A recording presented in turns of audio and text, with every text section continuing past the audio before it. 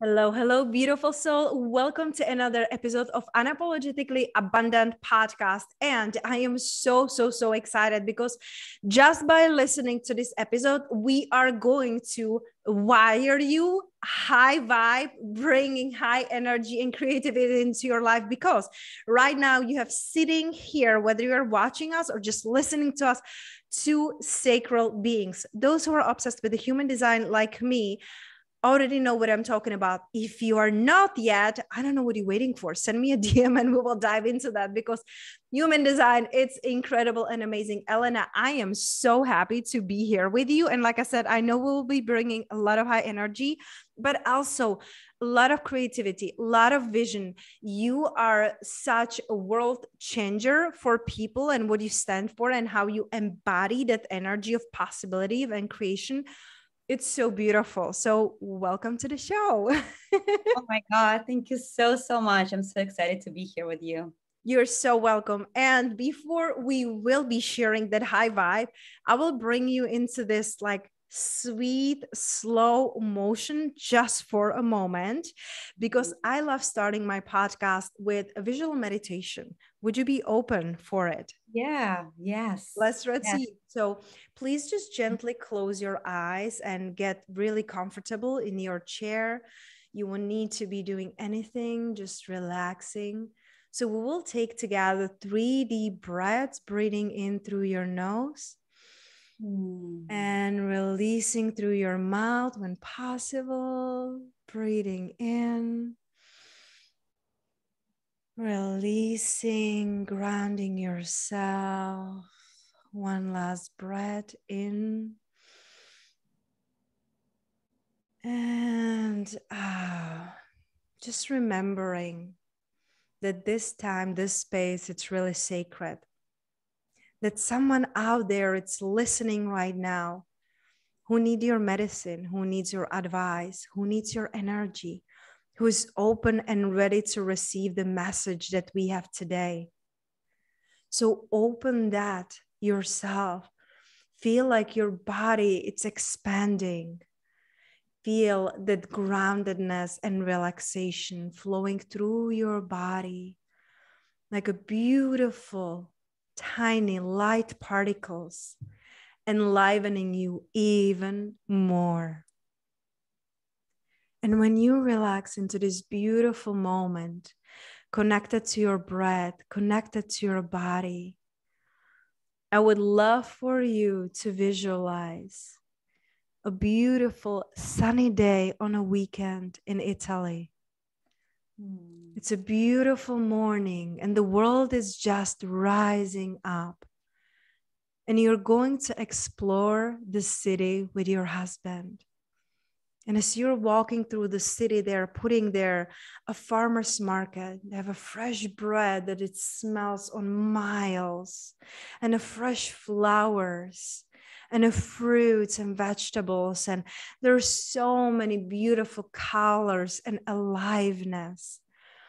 And as you're walking through this market and buying some fresh, juicy, delicious fruit, with your husband, you're laughing and you feel like your kids again with so much playfulness that you are both enjoying. The vendor in the store, in that stand out there, smiling at you. It's a very old lady. And she asks you, "Who are you? What is the one thing you would love this little tiny old Italian lady to know about you? Not what do you do, but who you really are." What would be your answer to her? I'm amused. That is so beautiful. And how beautiful that this lady spoke a perfect English. 90 years old Italian. So I know that Italy can be right now so much more fun than sitting here, but welcome back. How are you feeling? Oh my God. Thank you for taking me on this journey. Wow. It was so beautiful. It was really a vision, like a movie scene. Thank you for being so open. I Yes. feel like, sometimes we are taking it so seriously, you know, because you know inside, Elena, that you're here to impact others. You're here to be the visionary and to show other people the path, right? And sometimes it can feel like a lot, like a pressure, like I want to impact as many people as I can. Yeah. And we don't remember to like, okay, let's slow down, let's receive, let me take myself on a journey so we can see even more clearly. So that's why I love starting with a meditation, to come back to this moment. And I love how open you are. Thank you.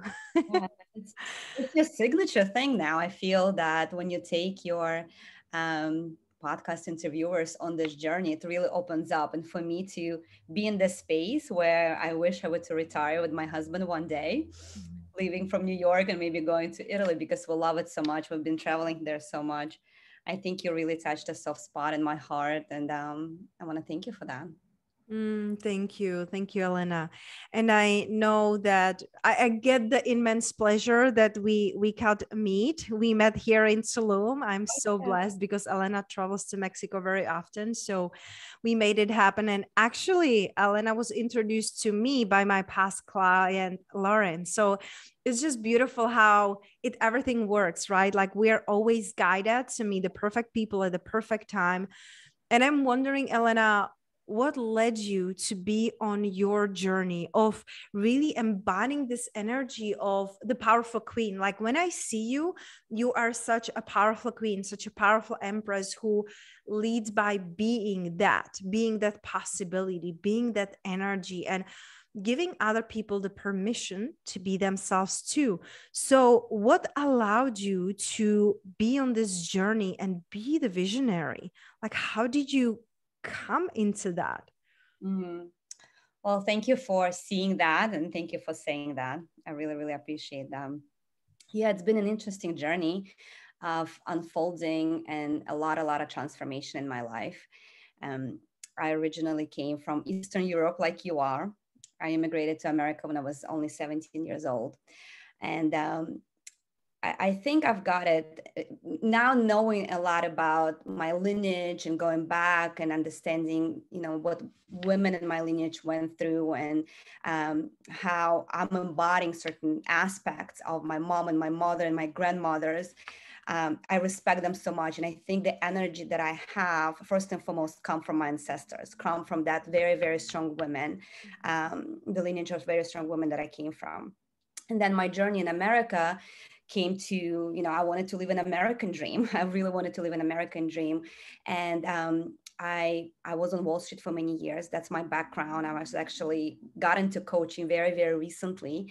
I was in finance. I was an VP in a prestigious investment banking firm, really getting at it. You know, like I always thought if I were to live this American dream, I have to work hard. I have to achieve. I have to cross all the checks, you know, on the list in order for me to be successful, in order for me to be happy. I really bought into that, you know, narrative and really worked hard for many, many years, only to find myself in a place where I was not fulfilled. And I could not believe that this could be it. You know, like I could not believe that this could be it. And my mom was always saying, like, I can't believe you're in front of computer all the time. I can't believe you always doing what you're doing. She always saw within me that there's something else that I'll be doing. And I felt the same way because I'm very, very creative person. And being on Wall Street, it really dimmed my creativity in a lot of different ways. And I was searching. I was really, really soul searching. I had this nagging feeling that I'm missing something, that I'm in someone else's dream. I could not, I felt there's something else in me, within me. And I've got some glimpses of that in my dreams, in my night dreams. I'm a very lucid, vivid dreamer. So certain things that I'm actually now, you know, manifesting in my life, a lot of that stuff I actually saw in my dreams. So about 7 years ago, I had spiritual awakening on Wall Street. I was sitting like shoulder to shoulder with like 200 people. And we were in a presentation with Deepak Chopra. I'm sure you know, and your audience knows that Yes. this spiritual teacher. And he was talking about what it means to be an enlightened leader to the audience of, you know, Wall Street professionals. But a lot of things that he was discussing like really, really rang true within me. And then felt like, oh my God, I know it. I feel it. Like it was really, he was really speaking to me in that moment. And then at the end of the presentation, he decided to take everybody on a journey of like 5-minute meditation, same way as you did with me, right? But it was first time I was meditating really. And it was very simple. I am meditation. But in that moment, I had such a profound experience, kind of like an out of body experience, because I think I was so ready and ripe for this, that I was like, you know, looking at my body from somewhere up above, kind of like an out of body experience. And that day when I came home, I told my husband, something happened to me today. I'll never be the same. Something shifted.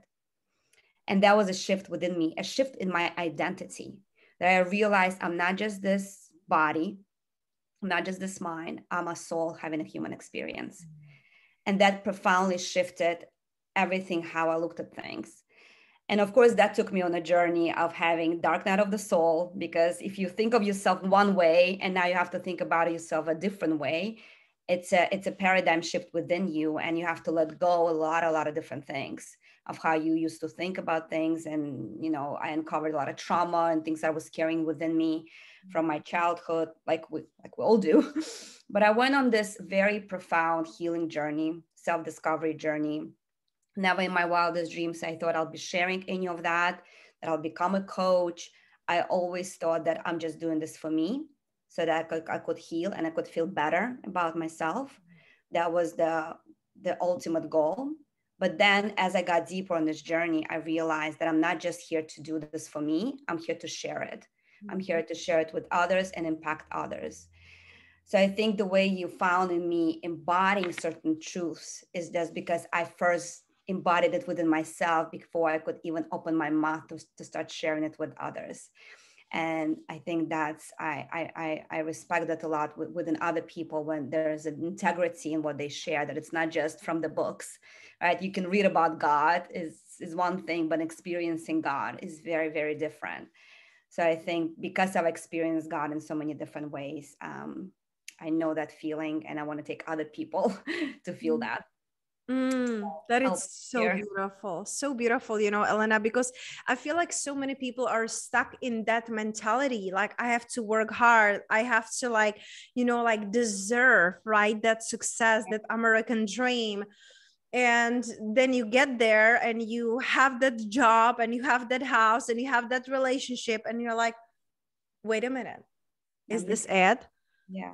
Because I felt the same way, because, you know, I created my first company. I started to make great money. I was working 7 days a week, always glued to my phone, and always feeling unwell. I'm like, this can be it. So I leave the job. So I create even more job for myself, right? And so many people are sitting in that fear, right? Fear that if they leave, there's nothing else, nothing better, right? Like, oh, I have to pay my mortgage, or I have a kid and I cannot leave this relationship, you know. And it's, what would you suggest to the people who they have that feeling, I know I'm meant for more, I know there is more for me, but they don't know yet what the more is? Because, you know, you had this beautiful awakening with Deepak Chopra, and I know him. I was on a stage with him, you know, in Texas. I was co-leading a breath work and he was a speaker there. So he's amazing. I love his books.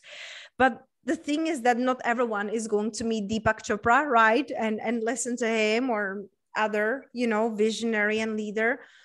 What would you tell them? What would you tell them to focus on, how they can even start? Yeah, it's a great question, because I contemplated it on so much, because I really had a lot to work out from. Because I really built my career, and I was a VP. I had team. I've had that, and for me to leave that behind, it took a lot of consideration. And I have a very analytical mind. And I try to find this balance between my intuition, listening to my heart, and listening to my mind, because the mind is always going to try to protect you, to keep you safe, quote unquote, and comfortable, even though you never know if you're safe, right? You can always lose your job at any point in time. Nobody's protected completely from anything, from any downsizing, from anything, right? So you never know. But I think is for me, what really worked is, first and foremost, building this relationship with my, and I call it my soul, right? My higher self, my heart. Because if I were to not to have that relationship, I would always be just listening to my mind. It would be very hard for me to make this move, like really, really hard. So I think if for anybody who's considering to leaving 9 to 5 job, have a plan, and always, like, first and foremost, like, consult with your own heart if that's something that you're ready for.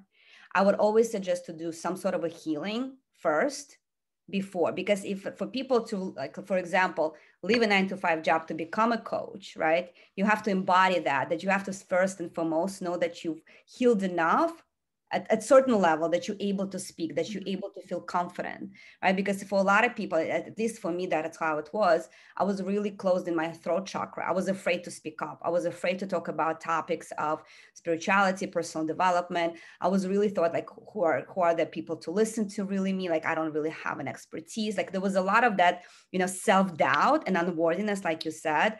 So I think working on those aspects first for yourself, and you can do this with a coach, you can do it by yourself, you can do it through books. It just depends how fast you want to go, right? You can always do it on your own, but I always suggest to do it with a team, with a community, with other coaches, because they can help you. If people already walk that path, they can help you to walk it much faster, and we calibrate to each other. And I know for a fact, like, it works so much faster with the energies that are streaming to the planet right now. And I remember when I was working with my coach 7 years ago, she's like, you picking up stuff that take you like a month to heal, integrate, embody, and just go, what took me like a year to do it before. And I feel it now with my clients, like what took me a few years is now taking them a few months. It just, we are at this crazy speed right now of awakening, healing, integrating, and just like, we got to be, online helping other people, because there's just so many people to help at this moment. So always know that if you have this feeling inside your heart that you're meant for more, it means you're meant for more. You wouldn't even have that feeling to begin with, but follow that, right? Like, do some self-discovery, do some self-healing, do some investigation. It's like, what could be preventing you? Are there any blocks that keep you back, keep you small? And once you remove that, like, the road's gonna open up. Like, you'll know when to make the next move, and you're not gonna be afraid, because that's what keeps us back, this fear of the unknown. But once you like step up and you start feeling more confident, you raise your vibration, you're like, wait a minute, like, what worked? Like, what was I was afraid of yesterday, I'm not afraid of anymore. And you just go and you just follow your heart. So that's what I'd say. Thank you so much, Elena. I really love that, because, some people are more like, oh, let me just go with the flow and follow my intuition. Me, right? Like, plan, forget the plan. Like, I made a plan in 2020, Elena, and nothing worked. Like, stuff happened, right, in the world. Like, everything that I have planned for a month with my business coach, I'm like, okay, let's put it in a closet, right? So 2020 was an interesting year. It's same for me. 2020 is when I got this intuitive hit that March 2020 world will change. Like, I have to leave my corporate job by March 2020. And that was my resignation. Like, I left 2020, and that's what the COVID hit. Wow, I love that. I was supposed to be hosting a live event. I did live event in 2019 called Meant for More. We had almost 100 women there. And I wanted to do it like every year, The first year it was easy. I found an amazing location, and the people and the speakers, everything was easy. And in 2020, when I was planning it, it was struggle. I couldn't find a place, the location. I'm like, it's not meant to feel this way. So I'm like, let me see if I really want to do it this year, And then COVID hit, So I'm like, thank God that I didn't commit it, didn't plan, didn't pay. It would be so challenging. So we're always guided. And that's something that I also hear that you say, like, we are going to be guided, like the things, taking it one step at a time. And I love how you said, like, you choose your own speed. I had this epiphany yesterday. I was sharing it with my husband. I created this analogy. I'm like, I got to record a podcast about it. But I have this vision when people are on a treadmill and the treadmill, it's unplugged. There is no electricity going into it. So you have to be like going and pushing and like really creating the momentum. That's when people are working without coaches or mentors. They can still get to the places. but it's going to be more struggle because it's slower and you have to put so much work into it, and you got to put your head down because you got to watch every step because it's so heavy. And then you meet a coach, meet a mentor, it's like plugging it in. Now you can choose the speed, the incline, however you want to go, and it's amazing. And then you get this momentum and you keep going. And then some people, they keep going and rising, and some people unplug it. They're like, I am good, I created the momentum, I'm doing amazing. And they go back into that slow motion. And it's not like one is right or wrong. As coaches, we know that some people come to us and they're ready because they got exactly what they need, and some people just go back into their old self because they're afraid of expansion, they're afraid of the unknown, like you said. So I just love that analogy, because with the coaches and mentors, you can always go faster. And again, nothing wrong with that. I was very stubborn. I'm like, I got it, I figured it out. It's the Eastern European in me, like, don't bother, I'm not asking, I don't need the help, I got this. 10 years later, I was like, shit, this is long. I don't like this. I want to help. And the moment that I ask for help, it's like all the doors starts opening, and so it's so beautiful. And I know that you also host the retreats and support people in person, because I really feel like once you dip your toes into the waters of a live events and being in the presence of your mentor, it's priceless. That's like when the quantum leaps are happening. So what are some of the next things that you are planning for yourself or see for yourself and your company now that you're saying everything is speeding up? Yeah, it's a great question. I mean, I absolutely enjoy hosting retreats, and that's how we met, right? Because I was in Tulum doing a retreat, and I've done it now three times in Tulum, and I really enjoy it because when I'm doing a retreat, it's a combination of all the things that I'm love and all the skills that I'm embodying, right? So I love the planning of it. I like the spiritual aspect of it because we go deep into healing, we go deep into spirituality. I like the goddess vibes, right? When we on the beach, when we go to spas, when you go for shopping, like all of that, I absolutely love all the components and bringing them into retreats. So I'm hoping that I will continue bringing people to Tulum to do retreats. I also do want to I'm trying to right now just do some research on Web3 just to see how we can get into the space of metaverse.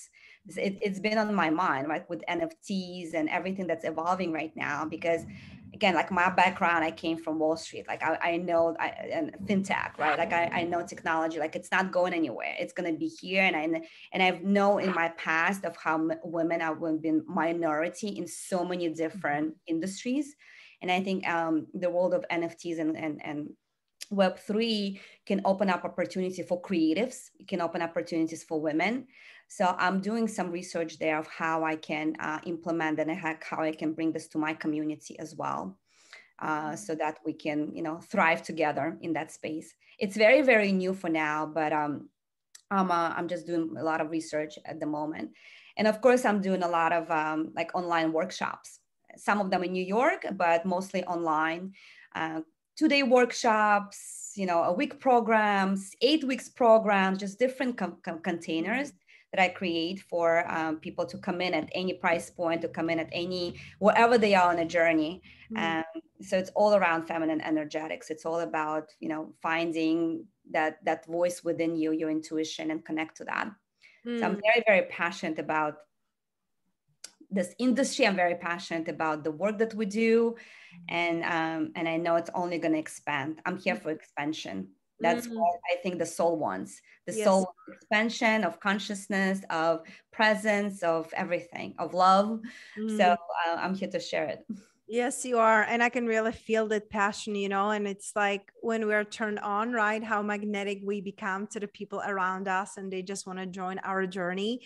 So for those who want to learn more about you and who wants to connect with you, Elena, what is the best way to learn more about your magic, your visions? I think Instagram has been my platform all these years.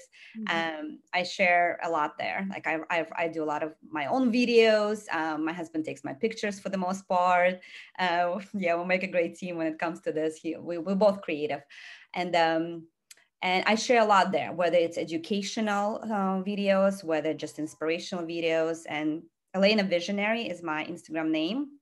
So if anybody wants to connect, I'm really hands-on on replying to DMs. So if anyone wants to reach out, just know you're always going to get a response from me. Oh, love that. And yes, she is really responsive. And on top of her DMs, I love that you are doing your DMs and that you are so supportive. Elena, thank you so much for today and for all the visions and the possibilities that you're bringing to especially women, you know, like showing a different possibilities. You don't have to work hard. You don't have to be quiet.